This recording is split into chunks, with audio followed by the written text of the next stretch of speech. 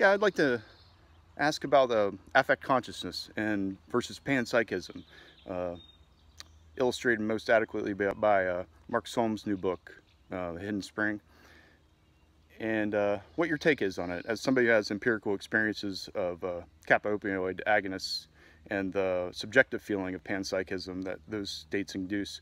Um, yeah, I'd like to hear your opinion about it and how it's affected you, and your opinion of how consciousness is generated, or whether it's a reducing valve of Aldous Huxley or whatever.